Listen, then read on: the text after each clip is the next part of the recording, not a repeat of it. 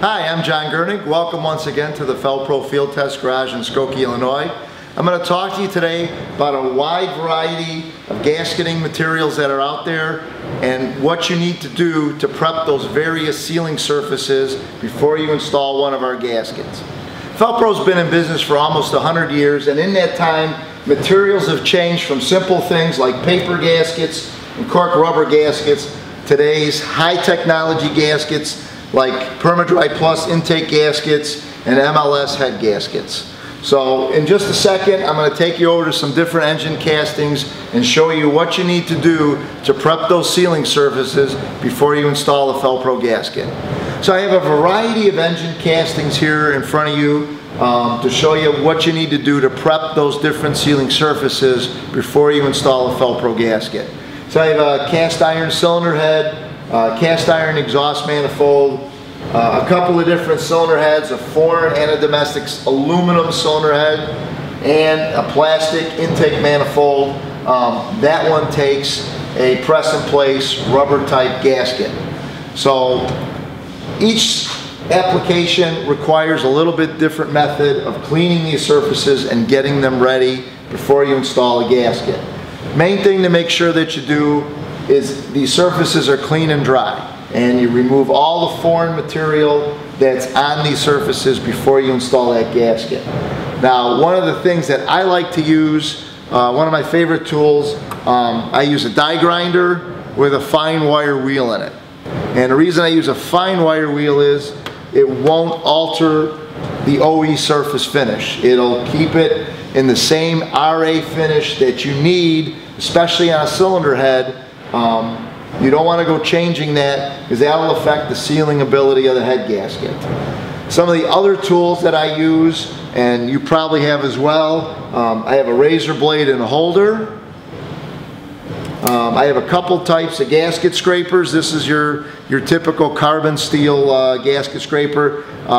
This is a really nice scraper. This one has a carbide edge on it, and it's square and flat. This comes in really handy for removing carbon and material from the cylinder heads without changing the surface finish and without gouging the surfaces that you're trying to seal. Some of the other things I use, I have a brass wire brush. That's good for the aluminum surfaces. It won't dig in or gouge them. And then I also have a variety of different rifle brushes. These come in handy for going down into the bolt holes and removing dirt and crud and RTV from out of these different holes that are on the different castings. So I have two different aluminum cylinder heads here. One's a foreign application, one's a domestic application. And usually what I'll start with is, once the head is off, I'll start with my carbide scraper and go along and remove the carbon and whatever foreign material might be on that cylinder head. In this case, this engine had an MLS head gasket, so there's little bits of rubber coating that are still stuck to the cylinder head. So once I kind of get that all cleaned up, then I'll grab my wire wheel, fire that up, and go around the different areas of the head and clean up that cylinder surface. And same thing, I'll do that on here. This is the exhaust manifold side and the intake side. Clean all those up, and then I'll check them to make sure that they're flat. I will then, since I have a profilometer, I'll go ahead, I'll put my profilometer on here and I'll check the surface finish RA to make sure that it's within specifications. If you send the cylinder heads out to be cleaned or machined, your machine shop should make sure that they get those cylinder head sealing surfaces back in the proper RA finish for those MLS head gaskets.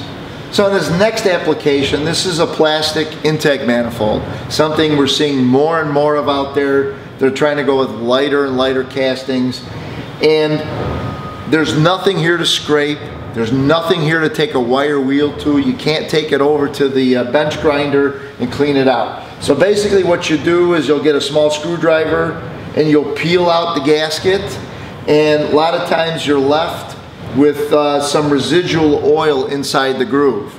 So that'll require, usually you'll take it and put it in your parts washer, get rid of that residual oil, and if it's still oily in there, a little brake clean or little carburetor cleaner, spray that in the groove and blow dry it. You want to make sure when you install a molded rubber gasket like this that this surface is clean and dry. The oil or anything wet inside there, whether it's cleaning fluid or parts washer, will act as a lubricant and can cause that gasket to either slip out of place or cause it to extrude and give you a possible leak problem down the road. So now that I've talked about the various ways of cleaning the sealing surfaces and the tools that I like to use, I'm going to talk to you now about tools that you should never ever use, and that's these three items right down here.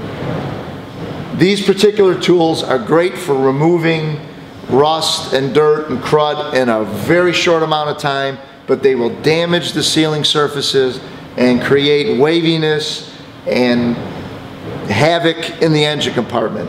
So don't use these. You might think that they're great because they clean things up in a really quick manner, but they're going to damage the sealing surfaces and either require you to send them out to a machine shop to get them repaired in such a way that the sealing surface is the correct finish for whatever gasket you're using, or they're going to destroy the casting and you're going to have to buy a new one. So now that you've seen the different ways that you should prep, the variety of different sealing surfaces that are out there, whether they're cast iron, aluminum, or plastic, make sure you go and watch one of my other videos that cover how to prep head bolts before you install them. I'd like to thank you for watching. I'm John Gurnig from the Fel-Pro Field Test Garage in Skokie, Illinois.